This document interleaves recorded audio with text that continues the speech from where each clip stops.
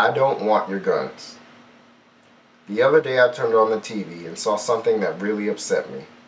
50 killed in an Orlando nightclub and the death of Christina Grimmie. Every time there's a shooting here in America, it becomes us versus them. The shit is really scary, bruh. Radical Islamic terrorists my ass.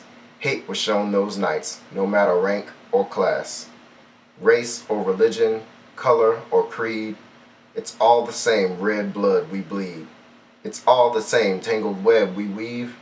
And it's all the same love we need.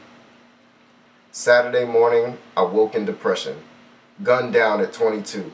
Horror was my expression. As I read the headline, I cried it can't be true. Christina was an inspiration of mine. Now she's gone too soon. I wanted it to be fake. The internet likes to play tricks. But as the day went on, the story seemed to stick. That day was brutal, horrible, wretched all the same, as entertainers who profess to be Christian question God's name. She was young, talented. Her gift was amazing. Everyone in the room would stop and listen when Grimmie'd sing. It seems that her earthly time was cut short, but her mission was complete, and she gave her final report. As wretched as a death it's in the Master's plan. We must remain faithful and know He holds us in His hands. Sunday I awoke to more death and violence. 50 killed at a nightclub. I took a moment of silence. But we just lost Christina. This person didn't care. I'm actually quite sure that they were well aware. They wanted to spread more hate and cause others pain. So they loaded up their clip and, as they say in the hood, let it rain.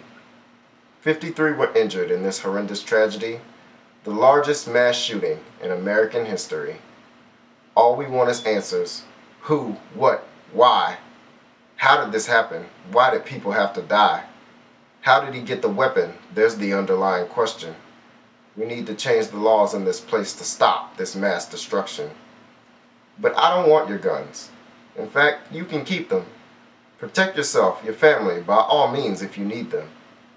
But if you have nothing to fear in passing a simple test, then let's change the laws together and put the senseless violence to rest. I don't want your guns. You're the good guys, so you say.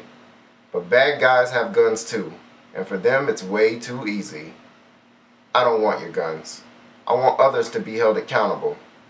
The number of mass shootings this year alone is astronomical. I don't want your guns. Keep them if you must. But it's 2016, goddammit, and I say enough is enough.